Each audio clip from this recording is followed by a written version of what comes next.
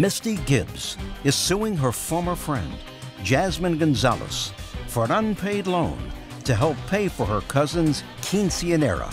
Ms. Gibbs, you claim a loan to the defendant, who was a friend of yours, in the amount of $1,200. What was the loan for? Her cousin was having a quinceanera and they needed help paying for the hall. What is that? A quinceanera, it's like a sweet 16, but it's when you're 15. It's more of like in a Hispanic culture thing. When you're 15, it's for the girls. It's like you're becoming a woman type thing. And tell me why you made this loan to her. So she called me when I was at work. When? On October 12th. So she called me and we were talking for a little bit.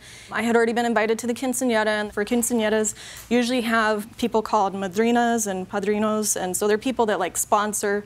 So it's not just the parents paying for everything. So you have a lot of people that are helping pay for the whole event. So she told me that the person that was sponsoring the hall had backed out, and so in order to have the thing go on, because invitations already went out and all this other stuff, that she was going to step in and help with the hall, and could I please loan her the $1,200? She was going to, for her own daughter? For her cousin. For her cousin? Yes. This was for your cousin? Yes, ma'am. I want you to tell me about this conversation that you had with her. This wasn't for a child of yours. This is for a cousin. Correct. Well, what did you get involved with paying for the hall about? Well, I had already contributed towards the quinceañera. How much did you contribute? About $2,500. Well, why would you call her? Well, I called her to see if she wanted to contribute some money towards the quinceañera. Why would she want to do that? Well, because she's been part of the family for 20+ years, and she lived with me before, and she's more than a family. She's like a sister to me, and at the time... Why didn't the child's mother Because contribute? she had, the person that was contributing towards the hall,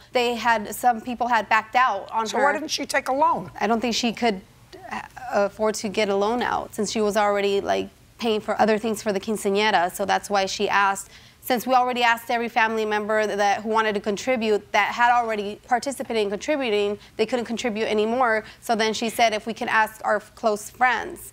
And so I just called her since she was one of my closest. And what did you say? You said somebody backed out. Could you what? Contribute towards the quinceañera. And what did she say? Yes. She was happy to do it because she's known the family for a long time. She was happy to do it. She would have done it before. Well, because she wasn't asked before until the incident happened where the person backed out. How many people did you call? 2. What's the other person's name that you called? I called my boyfriend, but he couldn't do it. Why? Because he has other things to pay, like the mortgage and stuff. I rent. And what about her? I wasn't thinking of all that when I asked if she wanted to contribute. You were just thinking about your cousin's birthday party. Correct. Oh, that's ridiculous.